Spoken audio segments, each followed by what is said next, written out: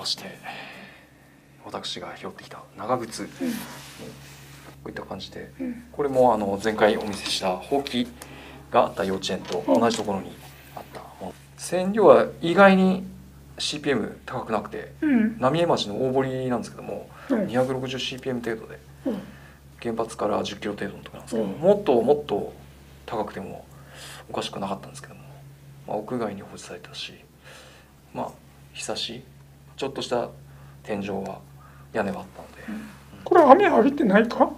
雨浴びてないところ、浴びてないみたいだね。ですね。流れてないもんな。はい。で日当たりがいい場所で南に面してて、拾ったのが2013年なんで2年ぐらい経ったんで、もうゴムの表面はボロボロひび割れの状態です。はい、こんなひび割れですね。このひび割れはね、後で劣化した話ね。そうですね。で放射線図を見るとやっぱりひび割れも形として写ってるんですよね。このひび割れの間に粉塵とか汚れが入ってって。本当だね。はい、強拡大するとね。そうなんです。これはすごいじゃん。はい。これもこれはすごいよ。蛇の鱗みたいに。やっぱり流れてその溝にはまってんだ。はい。そうですね。可溶性が流れた可能性もありますね。はい。そうですね。汚染の形見るとそんな感じしますね。そうですね。はい。それから全体的にはやっぱり粉塵がすごくついてて。そうですね。砂ぼこり、土ぼこりだと思いますね。基本は。それから土ぼこりがたくさんついているところがやっぱり線量高くて。そうですか。ですね。この辺りを見ていただくと。土ぼこりついてるんですよね。で放射線図を見てやっぱりここ強くて。でもここら辺のさ、ここら辺の像っていうのはやっぱりボロッとだよな。そうですね。土ぼこりじゃないよね。ボロッとだよな。そうなんです。先生ありがとうございます。そう言わせた。非常に大きな放射性物質の塊も映ってます。落ちてきた感じね。ボタッと。はい。これもほうきでも映ってた例のタイプの大きいサイズですね。はい。かかとの部分とそれから甲の左、甲の方ね。はい。それから上の方にもいくつか大きいのありますね。ボンボンボンと。はい。これはですね、ルモンドにも掲載されましたし、いろんなメディアで何回か取り上げられた映像になってます。はい。わかりやすいね。この中ではまだ立体画像じゃないな。じゃないです。はい。平面だよな。ベタっとよく撮ったな。はい。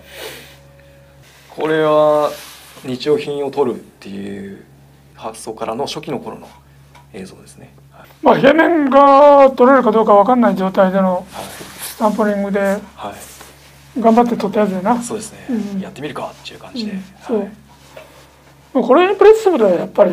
こんなにお茶のまみれになっちゃうんだって。日用品が。日用品がね。また可溶性から不溶性まで、そして大きな塊まで映っているので、科学的に見ても大変情報量の多い映像になってるかなと。この長靴は履いてってしてたんじゃないね。じゃないですね。最初から雨ざらしだな。そうですね。後でやったやつは長靴の先が濃く映ってたの、履いてたやつを脱ぎ捨てた感じだよな。あれと全然違いますね。違うもんね。姿がね。はい。3D の長靴はこんな感じで、やっぱり全然違いますね。明らかに履いてたのを脱ぎ捨てた。はい。そろそろ311に近づいてきましたんですが、我々今まで60編ぐらい出していますけども、総集編的にそれをこうバーッと過去から現在まで流して見ていただければ、いかに、福島で重大事故があって汚染が生態系の中で循環しているかということを、今もなお循環しているかということを理解できると思いますので、ぜひ振り返って何遍かランダムでいいですから見ていただければ非常にありがたいと思います。そうですね。よろしくお願いします。